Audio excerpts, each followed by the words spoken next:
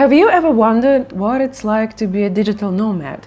You travel, you work, life is good, but is it though? I feel like people nowadays tend to romanticize the digital nomad life a lot. Let's talk about some ugly truths that you can expect while traveling, working, and living your digital nomad life. Ever since moving to Europe, I started traveling a lot, so I had to work while traveling.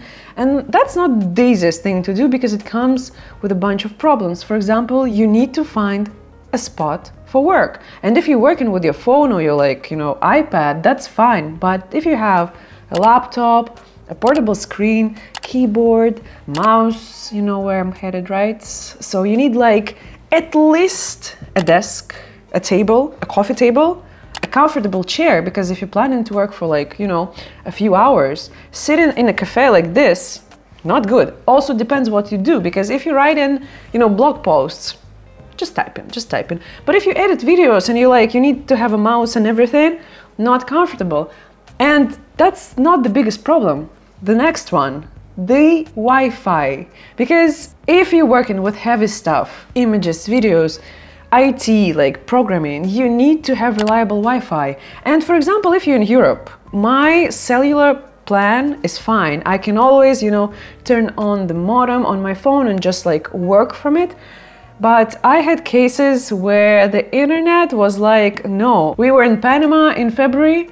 I've spent, I don't even know how many hours to upload my video to send to my editor and then to download it and then upload it to YouTube. I was like, what do I do? Because I cannot use my European SIM card. I mean, I can, but the roaming charge is going to be a lot. The hotel Wi-Fi, it's good for Instagram, but it's not good for uploading 6-7 gigs of video things. And yes, you can always find coffee shops that have nice Wi-Fi, nice working areas. But for example, in Lisbon, many coffee shops were we're done, no laptops. You can see those stickers in the majority of coffee shops, I would say. Yes, there are places for example, Copenhagen Coffee Lab, and they allow people to work. There are other places that allow laptops, but not all of them. So you need to find a place where to work. B, that place should have a nice, reliable Wi-Fi. And considering the fact that other people are working too, might be a problem. The next one is that it can be expensive to travel. And if you have poor planning skills, you're bad with time management,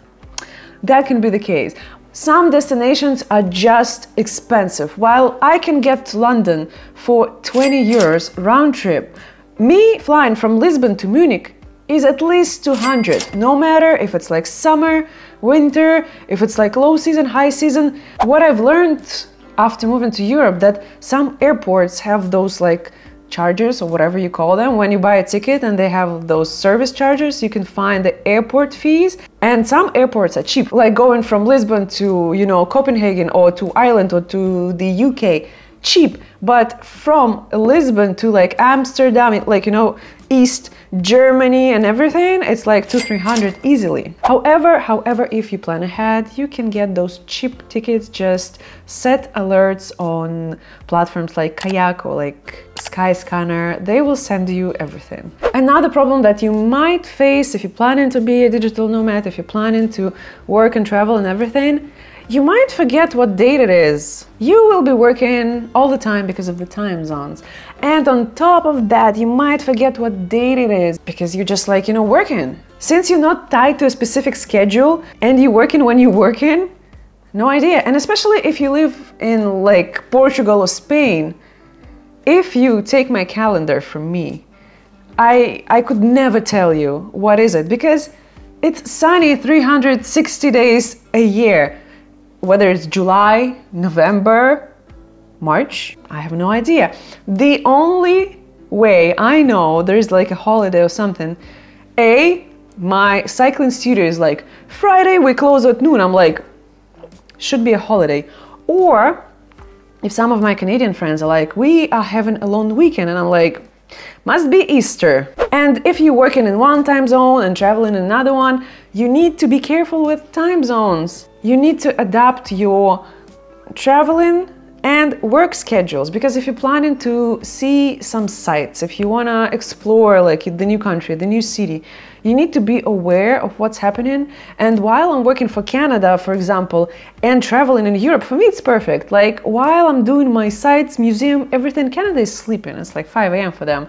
But once they wake up around 12, 1 p.m. maybe, I need to work. Also, most of the calls are 9 a.m., 10 a.m. calls. So for me, it's like lunchtime. However, every year I come to Canada and I do not like it because I'm in the same time zone with the rest of the people. They start their workday at 9. I don't like that. I like to have my morning coffee, my morning workout, my morning walk while they're sleeping, and I'm in Europe. But now we are all in Canada and we all have to start at 9, and I'm like, ooh, that's tough. Another thing about being a digital nomad that many people don't realize is that you need to pack everything in one backpack or in one suitcase. And if you're flying like big airlines, one suitcase is fine. But if you, let's say, backpacking or whatever in Europe, you literally need to use one backpack. And if it's summertime, that's fine. You just get your swimsuit, like, you know, a few tops, like super easy, like some flip-flops, maybe sneakers for walking.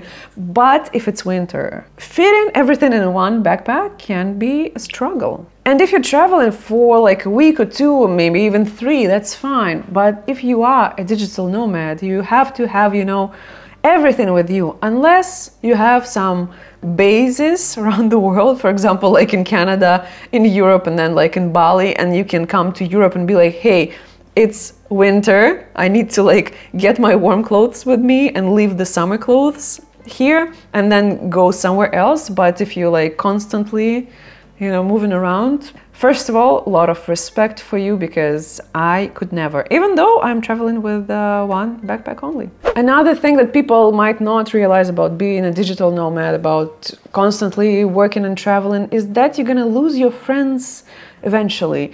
And yes, it really depends on your friends, on your relationships and everything. However, you know, the connection you had might loosen a bit. You're gonna miss all the major events and everything. I'm not saying it's gonna happen 100% of the times, but this has happened to me many times. But on the other side, you can always find some meetups, you can find some digital nomad gatherings in the new city, you can make new friends, meet new people.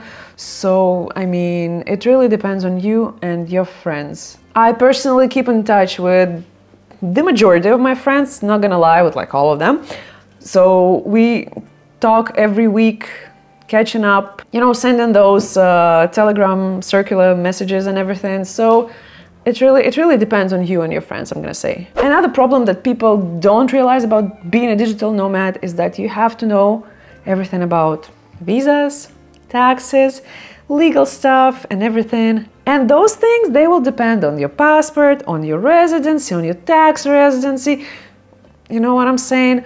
If you don't want to deal with that, you need to hire a lawyer to be sure. If you want to deal with it yourself, you can always find some forums or like platforms where people like yourself are discussing things. Some countries in the world have actually introduced digital nomad visas: Portugal, Spain, Canada.